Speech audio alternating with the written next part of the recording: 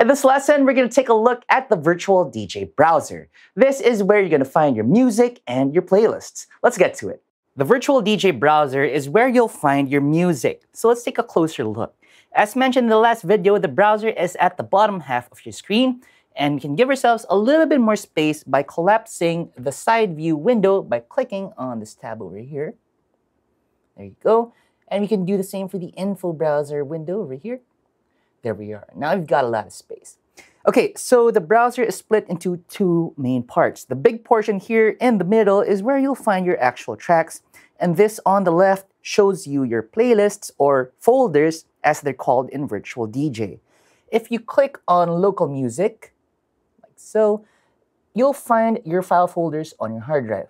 You'll also find the iTunes icon over here, which lets you access your iTunes library. This means that all your iTunes playlists and music will be accessible from within the virtual DJ browser. And we recommend using iTunes to organize your DJ library. We'll get to that in a later lesson in this module. Now, if you don't see iTunes in here, it could be because there's a setting in iTunes that you just have to enable, and we'll do that in the next lesson. So stick with me from now. Okay, now let's try loading a tune onto the deck. All I need to do is to go to the browser, click on local music, click on iTunes, pick a playlist, let's say this one, click on a song here, and drag it to the left deck. It'll then load, and I can use deck 1 in the party mix to control it. And we're not hearing anything because the crossfader is set all the way to the right, so let's just move that to the middle so you can hear both decks. There we are. Cool, now let's try loading a track over onto the right deck. This time, I'll pick a song from a virtual DJ folder that I've created, and I'll use the controls on the Numark party mix. So I'm gonna use the browse knob over here. I'm gonna scroll all the way down to the bottom of my browser. I'm gonna find a folder that I created called Deep House. Now I'm gonna click on the browse knob, and I am going to enter the folder, and now I can select any of the tunes that I've got in here. So let's say I want this one. And if I want to load it over onto deck number 2, the right deck, I just have to press the to load button over here on the party mix. There we are. We've now got it loaded over onto deck number 2.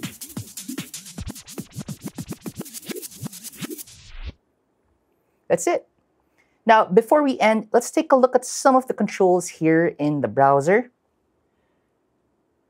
This one is the Add Favorite folder, and it lets you add a folder within Virtual DJ's browser for any folder that you've got in your hard drive. That's useful for adding your music downloads folder straight into Virtual DJ, for example. The one below it is the Add Virtual folder, and this one lets you add a playlist in the browser which you can fill with tunes. The next button is the Add a Filter folder, and this lets you create an intelligent playlist using parameters that you specify. Let's try that right now. I'm going to click on it. Create filter folder, click OK. And then now you can choose from any of the available filter specifications, such as title, artist, album, BPM, and so on. So it's a handy way of creating an intelligent playlist automatically, long as you specify the parameters that you want for the songs to be included in the filter folder. Okay, moving further down, this is the Go to Last folder button. It kind of serves as a back button for the browser. Now this button over here lets you customize the browser so you can show or hide certain things. You can change the display from list view to grid view and other display options over here. Finally, you've got 2 buttons over here. These are the font size increase or decrease. So if you have poor eyesight like me, you can make the fonts bigger, or if they're taking up too much space and you've got a small screen and your eyes are pretty good or sharp, well, you can decrease the font size. So again, lots of customization options here for you.